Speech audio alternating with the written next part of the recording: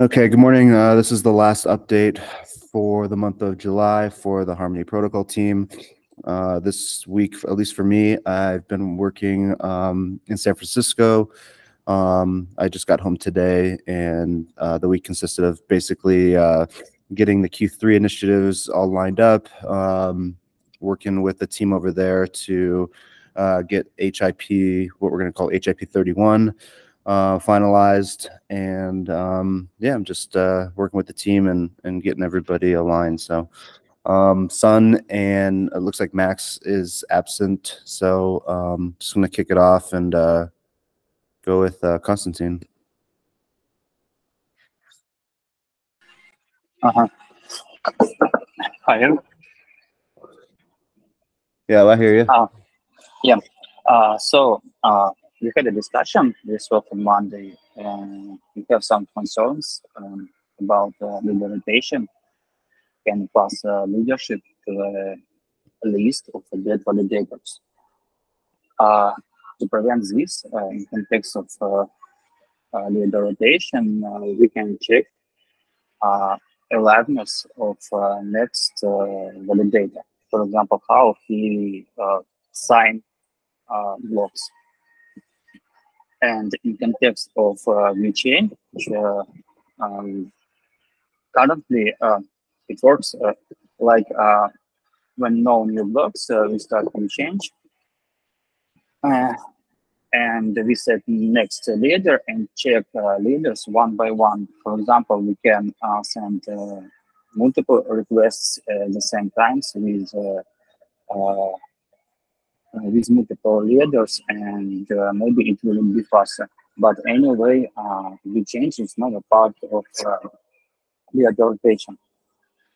And for leader rotation, I already have a PR that checks aliveness of next leader, and I'm going to update it because it's really old.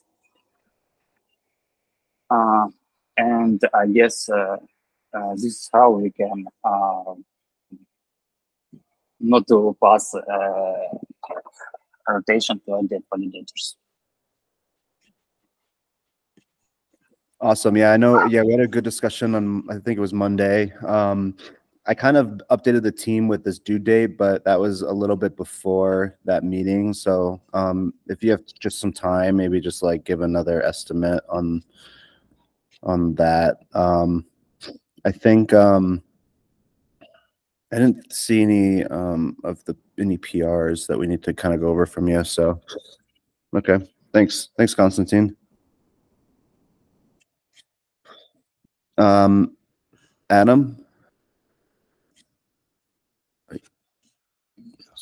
Gaia's on here too. Can you hear me? Yeah. I'm continuing my work on state of the account abstraction. I actually not had a chance to touch the test for the state pruning yet. My plan is to do that today before we close out the week. Very simple stuff. I just got to run several tests, clear out state after replaying a bunch of transactions on my local test machine. That's all I plan to do, but it's taking me a little while to get around to that. But once I got some tests hammered out, I'll reach out to the rest of the team and kind of make sure we're run all the tests that we want to before we go ahead and sign off on this. And I am running everything off of main ever since we did the merge from release. Nice. Yeah, I've actually seen a couple like bundler repositories out there, especially like the one that they released during ETH Denver, and I'm not sure like how much of that we can use, but some of it looks good. Some of it's kind of like rough around the edges, I guess is like the best way to put it. But yeah, I'm assuming a lot of the bundlers that are work in progress that we could use are open license. I haven't really dove in to make sure like we could actually use them, but yeah, I got like 3 or 4 that I'm playing with right now. One's ETH Infinitism, what I think is moving the furthest along with account abstraction of the IP. So right now I'm kind of using them as a basis. Yeah, I think that was the one that they did at ETH Denver, if I'm not mistaken. So a lot of that's kind of having just making sure that we. I think we lost you. No worries. Cool. Oh, I accidentally closed the window. Sorry. A lot of that has to do with making sure that we could actually use the bundler with our API, because it was basically purpose for Geth. But I think as long as there's some similarities within within the JSON API, it should be good. I haven't really done a lot of testing with it yet.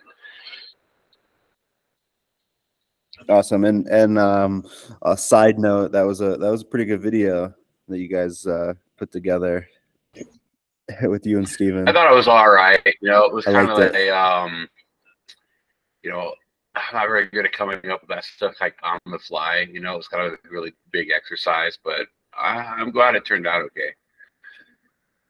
Don't ever read the YouTube comments though. Yeah, you're getting dragged. Oh, geez. Then you got to go to Reddit after that.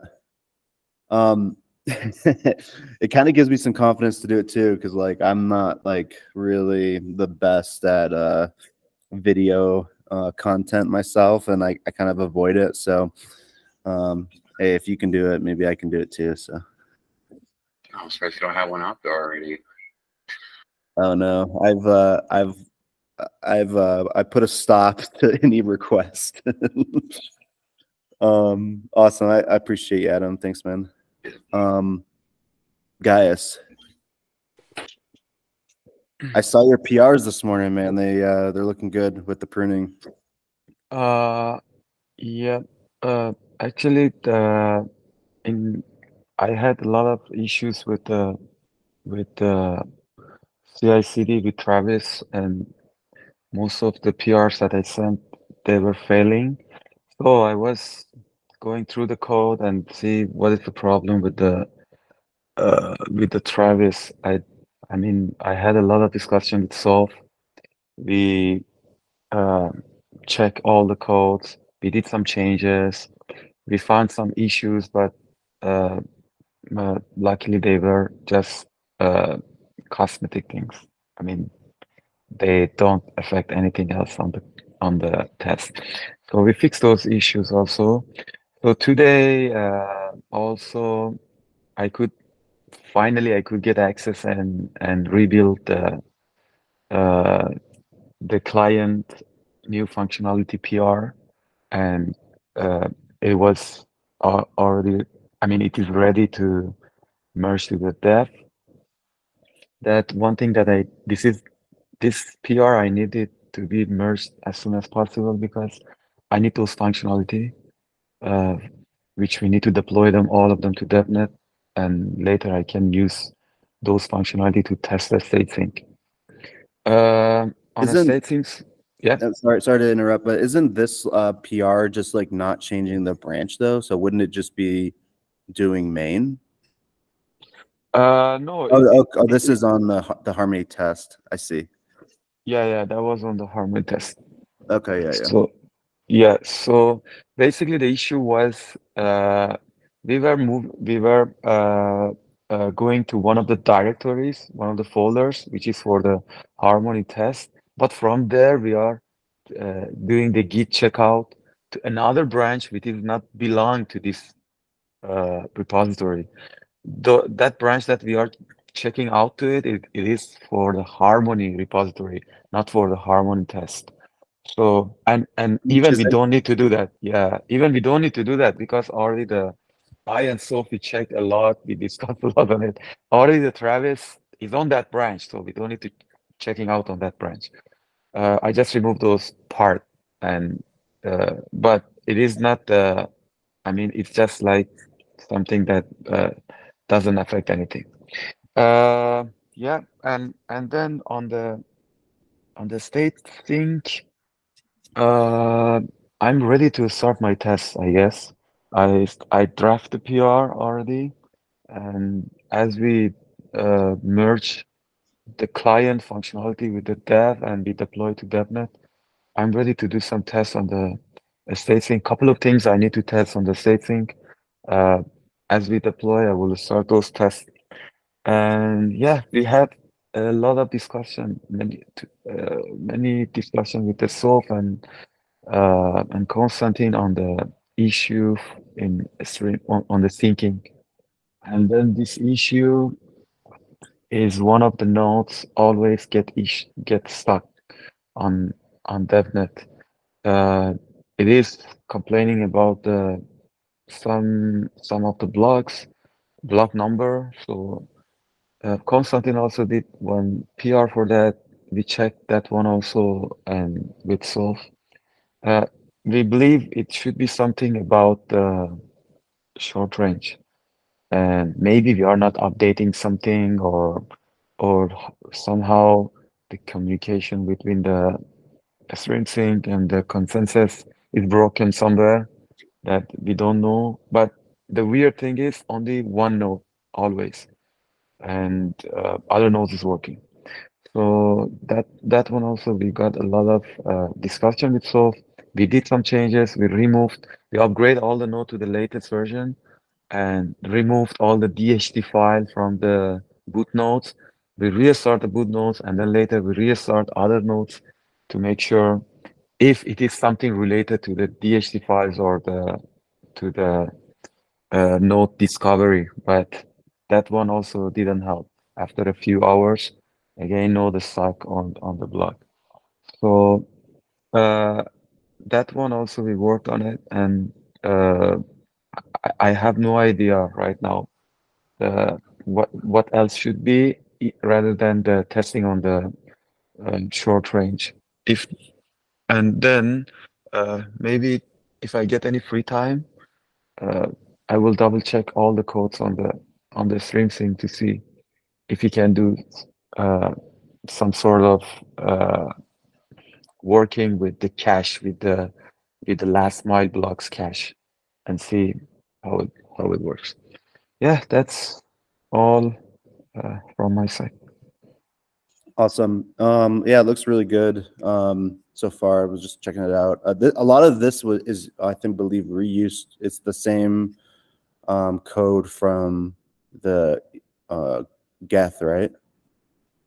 The Ethereum Go. This is which PR? This is this on the fast sync. Oh, for the fast sync, only in the DB side, only on the DB side, there is a function to fetch the states. That one, it is a part of that at DB, but rather than that, other parts all is we implement that. It is not from the Ethereum.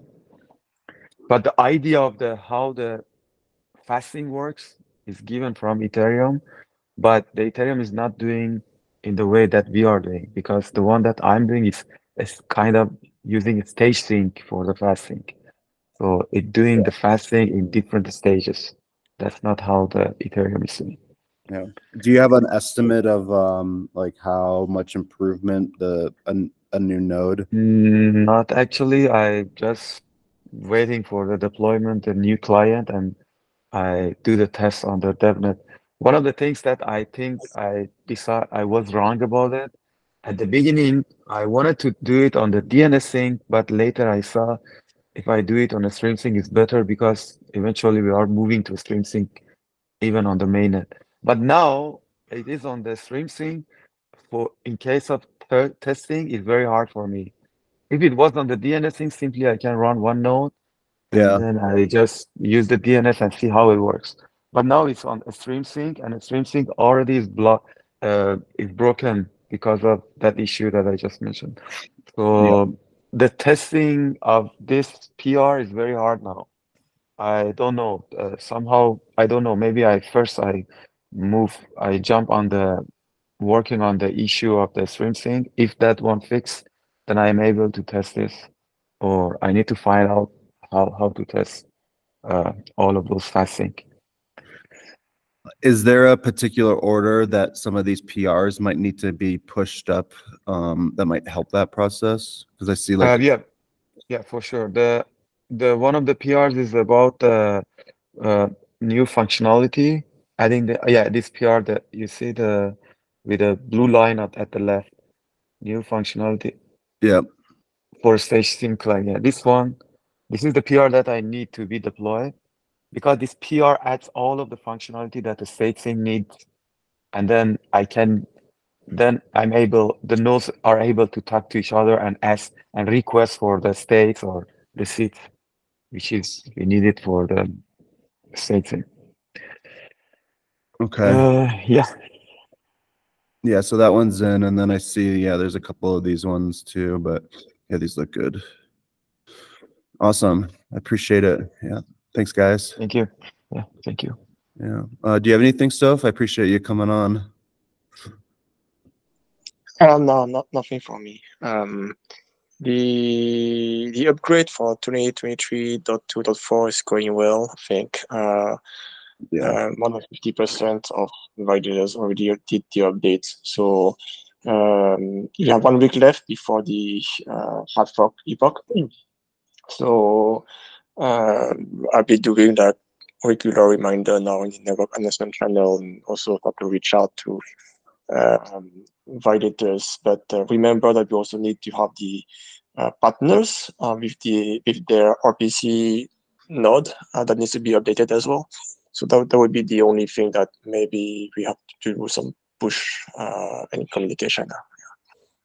Yeah, awesome. Yeah, I think that time frame has worked out really well, and I think that 1 week should be probably fine. I think it works out. Is there any like critical partners that maybe I should like pass the word to? I mean, I'm sure you've communicated that with the rest of the team as well, but is there any critical partners that you haven't seen that has updated their RPC or anything? So we won't be able to do unless we really go and check ourselves, right? But I do hope that they are checking our network announcement channel. Okay, so I didn't get the time yet to go and check the RPC because I don't want to do that, to be honest. But I guess if they have any problem at the hard fork date, their community will tell them. Hopefully, Oh yeah, for sure. Right. So, I mean, I'm trying to encourage everyone, including our partners, to join our Discord and subscribe to our network announcement channel. Okay. The good thing with Discord is that if the team or the partner has their own Discord server, they could have that notification to happen. Yeah. And that's the beauty of the Discord announcement channel, because at the end of the post, I can just do a publish, and it will be published to all the Discord server who are subscribed to it. So I would really encourage everyone that listen to us to, subscribe to that network announcement channel. Yeah, that's, I think, one of the greatest features of Discord is that cross communication between channels and announcements. So yeah, that's a great, I kind of like didn't really think about that too much and to leverage that. So yeah, that's awesome. Yep. Cool. Well, in a short meeting, I know some of you, it's getting late, so I appreciate the rest of your time. I'm going to be out, I think, most of next week just at ECC, but I'm still planning to do a meeting on Thursday, but if not, we can either take the week off or someone else can handle the meeting, but I will figure that out as time gets closer. So, all right, guys. Well, I appreciate it. Thanks again, and I'll see you out there. Thank you very much, everyone. Bye-bye.